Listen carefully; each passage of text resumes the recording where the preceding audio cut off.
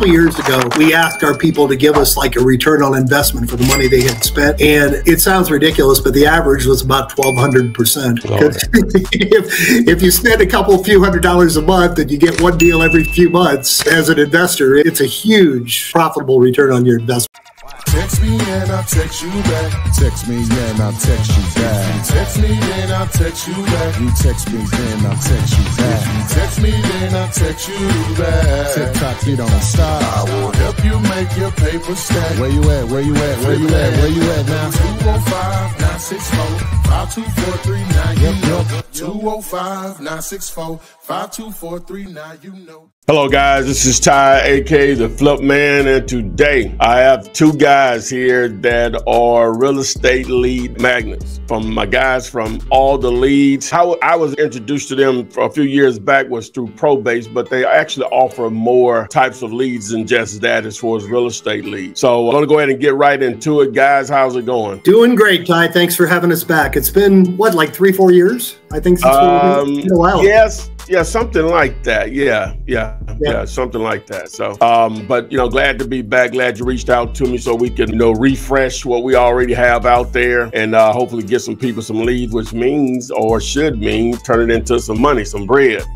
All right, so what I like to do, guys, just go ahead and get into just the bare bones of it. We'll get into what you all offer, but as I said before, one of your primary products is probate, and you have different levels of how people could generate leads through just that probate process. Why are probates a particularly good lead source to potentially find a motivated seller, which should turn into some great deals? If it's okay, I'll start with that, and then Tim can get into the details. I was a realtor and an investor for many years. What attracted to me to probates and what gave me the idea for this company was, back many years ago when I used to prospect FSBOs, expireds, past clients as an agent and as an investor, there wasn't a lot of competition. Today, everybody's phone is ringing off the hook. And what I love about probate is a few things, really. Very often, the people that just inherited the property are not local. There's usually multiple heirs, so they have to sell the property to be able to split up the money. And they're usually pretty reasonable. It's found money. So they're not looking to get top dollar. And probably the most important thing, there isn't a lot of competition. Like I said, especially when they're not local, there aren't realtors and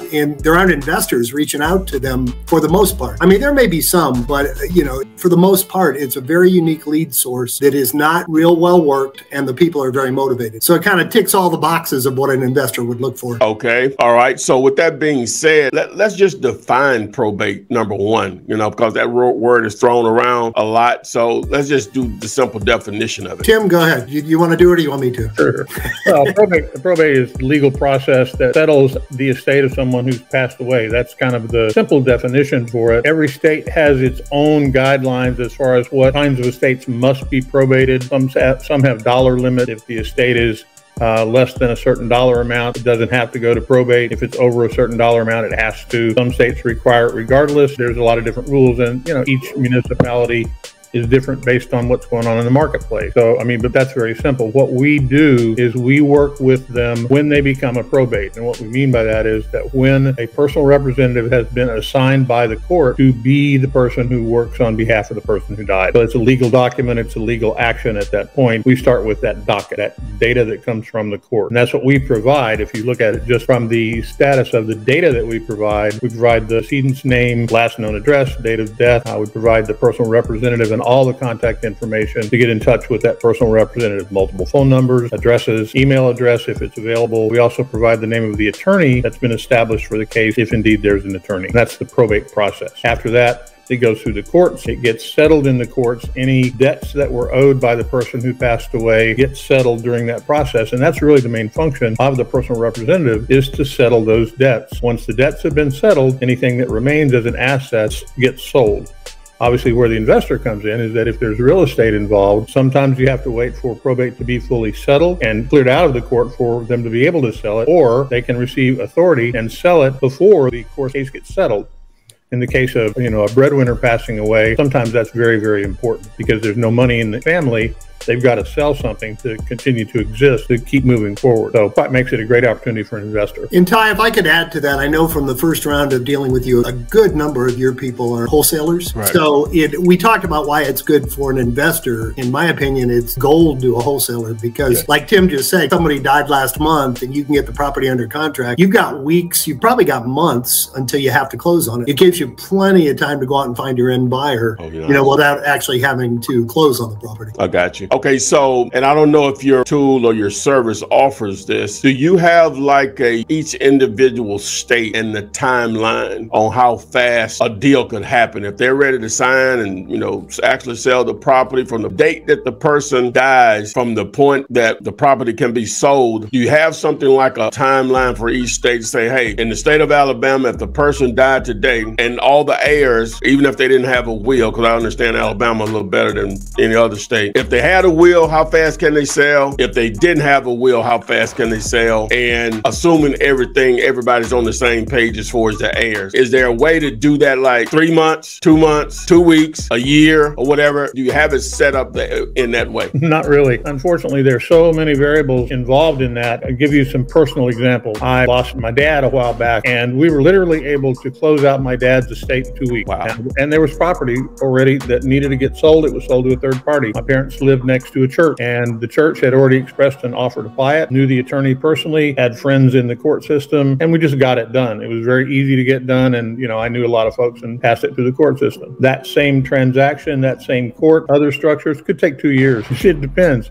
Like you said, if the heirs are all in agreement, everybody's happy, the stars align, you can get it done quickly. But unfortunately, there's really not a rule of thumb. The best answer I can give you is that in each jurisdiction, a family attorney, a family law attorney, or a probate attorney is the best answer for that because they know how long it takes to walk something through the system. It also depends on when it can get scheduled on the court docket. Sometimes the courts are super busy, sometimes they're not. There are just too many variables to say it's this amount of time. And every state's different, every county's different, oftentimes every court and every judge is different. I don't want to overcomplicate this. So far we've talked about probate, but one of the reasons that we reached out to you, we do have a new product. Really, it's particularly beneficial to investors called pre-probate, where we can actually get the information right after the death. And a lot of those don't have to go through probate. They're already in trust. So it does vary greatly. Like Tim said, it could be anywhere from next week to next year. We do have tremendous support. So if one of your investors gets involved and needs help, we have pretty much a good experience in almost every county in the country. We can give them a guideline. Here's the best way to handle it. Here's this particular situation. Here's what I would do and how we would do it. We'll walk them through all of that. Okay. All right. So let's do this then. So let's go through what you guys have been doing in a while. Now, obviously, there always can be variables and monkey wrenches thrown in the situation. But assuming everything went perfectly from start to finish, from a wholesaler's perspective, what's the first thing they should do with a lead? Assuming this lead actually turns into a check, take us through that process of what you recommend a wholesaler should do. Well, we have a system. What we recommend, whether it's a wholesaler, an investor, or a realtor, is send out a letter, follow the letter up with a phone call. It's more of a warm call when you've sent them a letter, and then kind of repeat. The minimum that we recommend is send out a letter a month for 3 months and follow every letter up with a phone call. Because, the death may be 2 weeks ago. It might be too raw. They might not be ready to do anything yet. And some of our people do it for 5, 6, 7 months or longer. They'll send out the letters. You want to be there at the time they're ready to do something. And we do teach our investors to don't just call and say, I want to buy your property.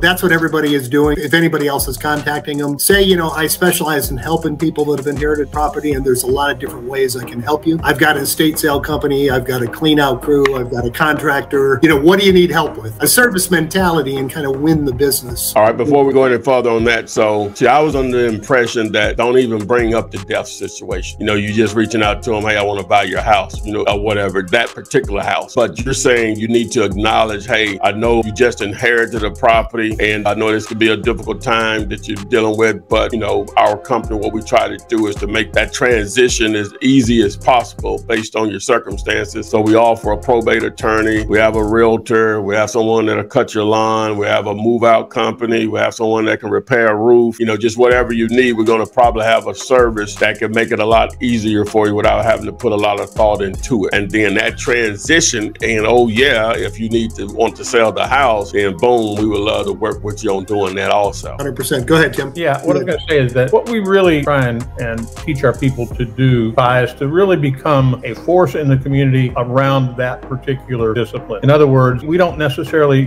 leading with, hey, I know you've got a house to sell. Particularly in the pre-probate space, you may be dealing with somebody who's, it's a very raw wound. They just lost somebody. And with pre-probate, literally, you could receive that lead on a Monday for someone who passed away the week before. Because we literally start with the notice of death, and we're very careful to collect it. So we train people to be very, very sympathetic. And if you're going to talk about the property, my research indicates that you may have inherited, or you may be in a circumstance where, the death of a loved one or something like that. Are you dealing with that at this particular point? But leading with all of the services that you can provide, in the event of a death in the family, here are all the things that I can do. And you talk to them about all of the services that you can provide. And oh, by the way, if in fact there was real estate to sell, I can offer help in terms of potentially providing you with a cash offer or helping you get that property listed and sold for the most amount of money. And we teach our people as investors, if you're an investor, make sure that you have a realtor or multiple realtors that you work with. Same thing, if you're a realtor, you need to be working with multiple investors so that you always have the ability to dispose of any real estate that's there. I want to go back to just one real quick thing, and then I'll let you get back to your question. The other thing about the letters and postcards that Jim mentioned is that we are a commercial printer, so we do that for our customers. When they need to go do that, they get a bunch of leads every month. We literally have it on autopilot, so we automatically automate those mailings, and our recommendation for them is as much as your budget will allow, the more frequently you contact people, the more likely you're going to be there at the right time, at the right place, and be top of mind when the motivation to sell occurs. That's really what it's all about, being in touch. And Ty, you weren't wrong about some people prefer not to mention the death. On probate, it's typically been a few months. And by that time, they've hired an attorney, they're ready to deal with it. On the pre-probate, subscribers prefer not to mention it. Hey, this is Ty. I do a lot of business in that neighborhood, helping people looking to sell property. And it looks to me like you might have an interest in 123 Main Street. Don't even mention the death. So you can do it either way. If you're a direct person, you want to get right to the point. I do a lot of business in the neighborhood. It looks like you have an interest in that property. How can I help you? There's no one size fits all. We recommend you try both ways and see what works better for you. Okay. Are your lists mainly just for residential, or your service will provide, leads on any form of real estate, land, commercial? Of course, you got different layers of commercial, or mobile homes or mobile home parks, just basically for residential, or can someone request a list for any particular property type? Generally speaking, what you're going to find in terms of this would be personal real estate. So that would be if someone happened to own a commercial building, but they owned it in their personal name, yes, it would certainly show that up. If you wanted to find commercial real estate or any kind of list that you're looking for, you kind of opened up the Pandora's box there. We're also a list provider of any kind of lead. We refer to them as demographic leads. If you're looking for farming leads, you're looking for a set of zip codes that you want to prospect for a farming. You want to find people that are of a particular age and a particular income level. We can provide all of those things. But from a probate standpoint, generally, we're going to show you anything that you, in pre-probate certainly for sure, anything that the decedent owned anywhere, we're typically going to find that. So if it's in their name, we'll show it up. In the probate side, we offer a product called Probate Plus that does the same thing. We do a national search to find everything that we can find that person owned, and we provide that as well. So, but those are generally residential and individual owned pieces of property. It could be land, could be motorhome, could be raw land, could be commercial, but only if they owned it individually. In their name, okay. Right. Now, of course, like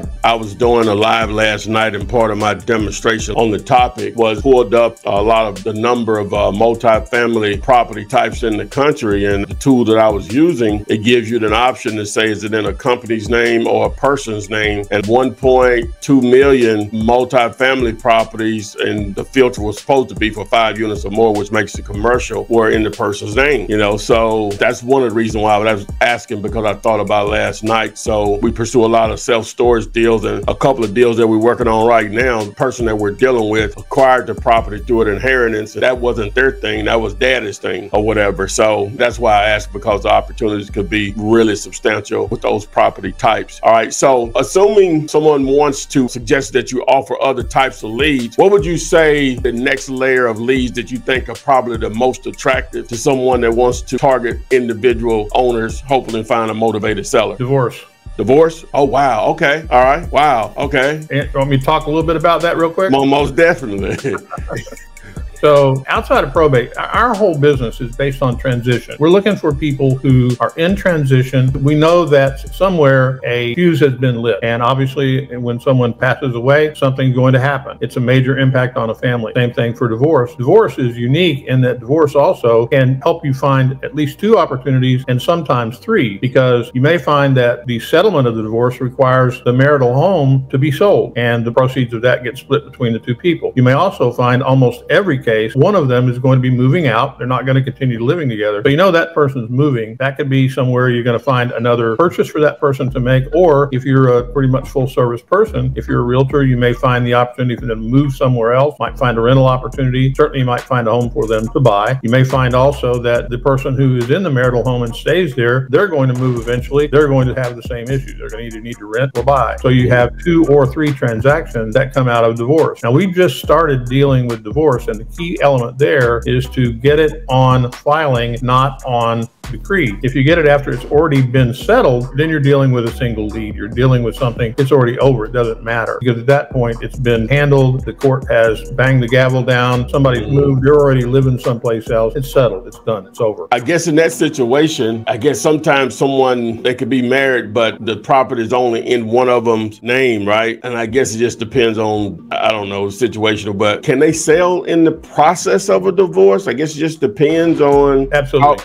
Okay. Yeah, it's not like probate. As long as whoever has the authority to sell it, they can sell it at any point. Okay. At any point. Now, the court may put a stricture on it and say it can't be sold, yeah, but that's very unusual for that to happen in the case of a divorce. They usually don't do that, and sometimes as part of the divorce, it's already put on the market as soon as they decide to file, signs up in the yard, and the property is going to get sold. What we typically do is that it's the same circumstance. We train our folks. We provide the divorce leads as a group. We train our folks to have the same level of empathy when they're contacting them. It's a mailing program. We try to provide both the address of the plaintiff and the defendant in a divorce case, so we have the data and they can contact them. And we tell them to reach out and basically say, hey, I realize you're going through a tough time, and here's what I can do to help you, and create a sourcing for things that they can do that can be helpful. Things that become important there are if there are children involved, if they're looking to relocate, you need information about school districts and things like that. There may be geographic requirements. One or the other of them can only live in a certain area based on what the court is providing. So you got to make sure that you stay within those things. So we literally just kind of stuck our toes in the water with divorce about 6 months ago, started beginning to provide that. We tried 3 or 4 years ago to do it, and we didn't do it at all then, because the only thing we were able to get was on decree, and that becomes a public notice. Now we've been able to successfully get them on filing, and we can't do them everywhere. It's not as fully available,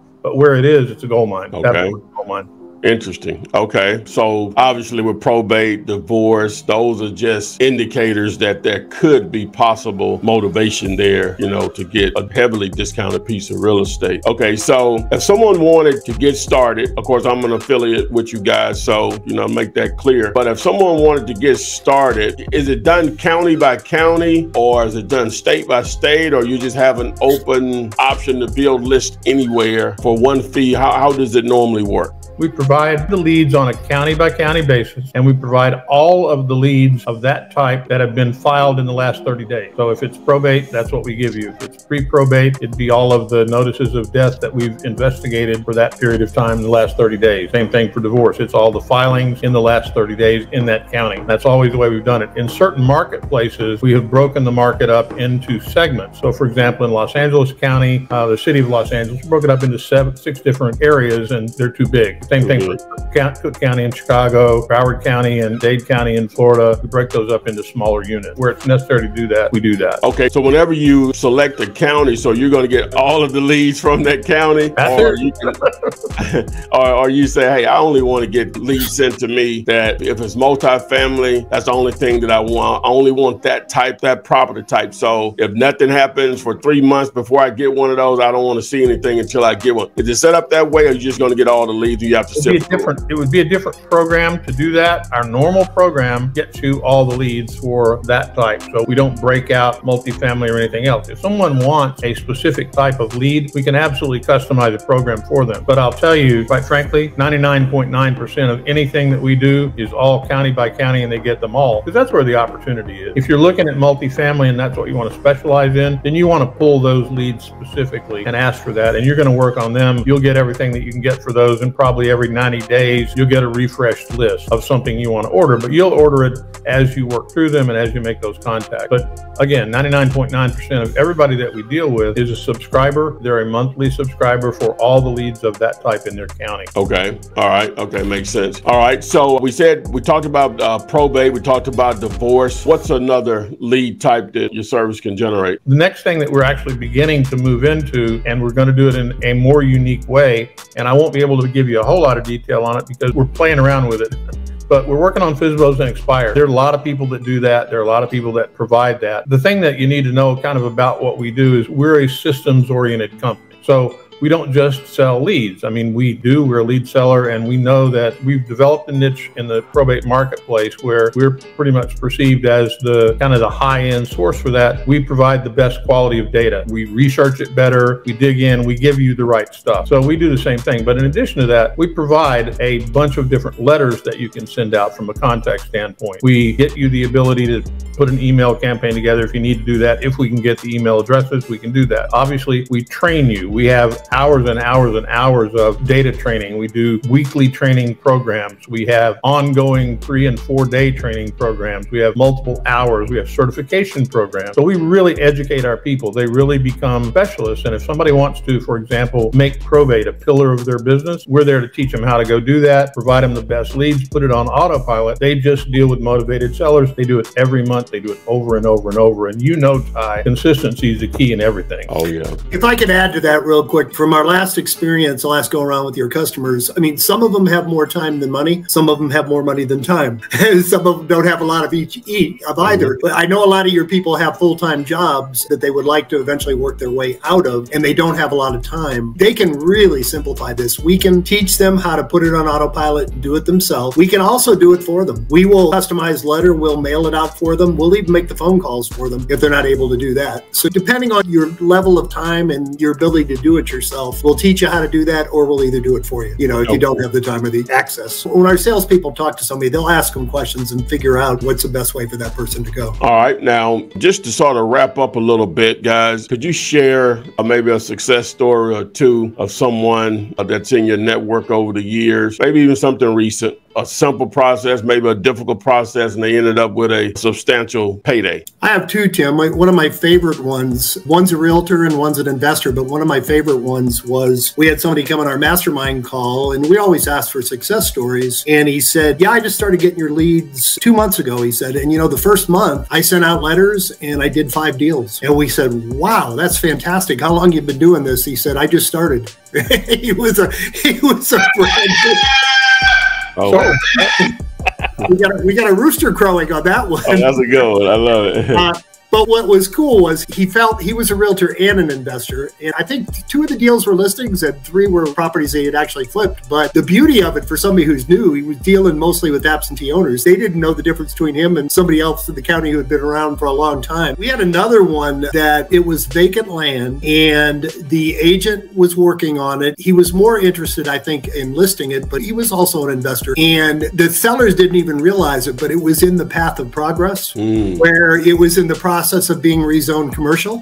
And he partnered with a developer. They jumped in and bought the property, and the developer is building 165 townhomes. Oh, wow. And he's going to get commission on all 160 and a piece of the action, but all 165. I think he's actually getting the listing. He's both a realtor and an investor. He is both in that case. He's going to be the realtor for all of them. Exactly. He's an investor with the developer. He's getting a piece of that, and he's going to be the listing agent on the resales and get a commission on all of those. And I don't want to make it sound like that happens happens all the time. I mean, we tell people the biggest mistake people make, they try it for a month or two and then they give up too early. These leads season extremely well. You know, a percentage of them are ready to do something right away. A percentage won't be for a few months, and some of them a year from now, you know, they'll finally pick up your letter and call you, or they'll be ready to do something. But I can tell you, the agents and the investors that work it, they tell us it's their best ROI. A couple years ago, we asked our people to give us like a return on investment for the money they had spent. And it sounds ridiculous, but the average was about 1,200%. If you spend a